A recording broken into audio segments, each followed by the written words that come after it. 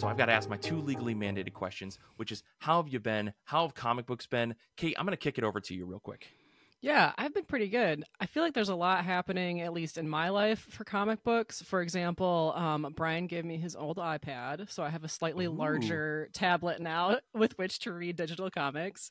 And I noticed that Hoopla has a whole bunch of November bonus borrows, which means that if you have Hoopla through your library, you can get into this collection and you can read everything in there without using any of your borrows for the month, which means that you get... Nice. All of these books plus your limit from your library. So I've been reading a lot of digital books. I do still have some physical books out from the library from like 3 months ago, and I really, Kate, you of all people. I'll try to get around to that library, please. Don't be mad. So I most recently read Kaya Volume 2. This is by Wes Craig. If you have been listening to the podcast for a little while, Kara and I did a mini-sode on this back on Volume 1 back in July, and that was a lot of fun. We talked about that, and we compared it with another book, and I came out a big fan of the other book that we talked about, but I'm also a big fan of Kaya, and I definitely wanted to read Volume 2. Heck yeah. This book is set in a world where robots have mostly wiped out humans. There are lizard people, and there are also mutant people.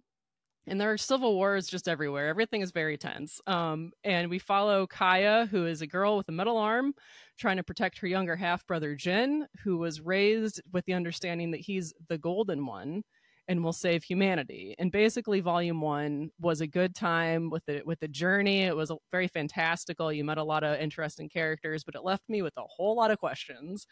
And I feel like Volume 2 did do a pretty good job of answering a lot of those questions. Like we get to spend more time with the hot lizard love interest Seth, which was very important to me. I forgot there was a lot of lustiness for this lizard man. I forgot. And we do get the answer about Kaya's metal arm. I really appreciated the time that was spent on that after all of my questions from Volume 1. And we also get some answers about Jin's the story that Jin is the golden one. We actually I feel like Volume 2 is like from Jin's perspective, whereas Volume 1 was from Kaya's perspective. So like this was a really interesting switch, because in Volume 1, like Jin is the little brother that Kaya has to protect, and that's it. Like that is the core of the story. Sure. And in Volume 2, Jin is like exploring his own thoughts about this story that he's been raised with, and then we get to see a little bit of like how much of it is true, and the story kind of gets into that. And so I really liked that shift in perspective. And then I feel like I need to credit the artist with how well they managed all of the different elements of this story, because you have all of those different races of people that I mentioned. You've got different architecture for their cultures. You've got all of these environments that the characters move through in the story, and it's just all handled so well. Everything like maintains this kind of fantastical look to it, including the character design for the humans. And then also but it all stays unique. Like you're never like, which character was this? I kind of had that a little bit in Volume 1. There was 2 characters I kept getting confused, but that wasn't a problem in this volume. So yeah, I think it was just really a well done sequel. And the story isn't over. Like there is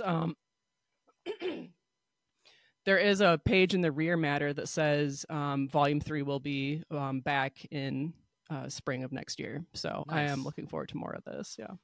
Yeah, I mean, Wes Craig's art is always impressive. I feel like now that there's 2 volumes of this series out, I probably should go back and read it. I told myself I was going to trade weight Volume 1, and then I never got around to reading Volume 1. And so now that there's 2 volumes out, I feel like this is the poke that I need to actually go and dig into this, because I really love Wes Craig's work. But I feel like the first issue of Kaya really didn't grab me, but you and Kara really sold how awesome this book seems. So like, I probably just need to dig into it. Yeah, I had read issue 1 a while before I read Volume 1, and I didn't like, it wasn't something that I was like, oh, I have to read Volume 2. But once it was out in trade, and Kara was like, hey, we need to read this book.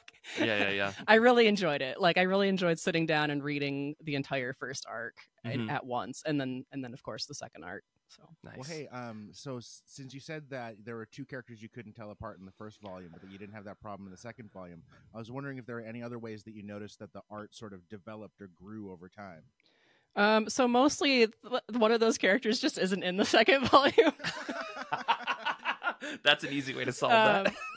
But I feel like they actually did transform the remaining character at the end of volume 1. You see that as part of the story. Like he goes through a physical change.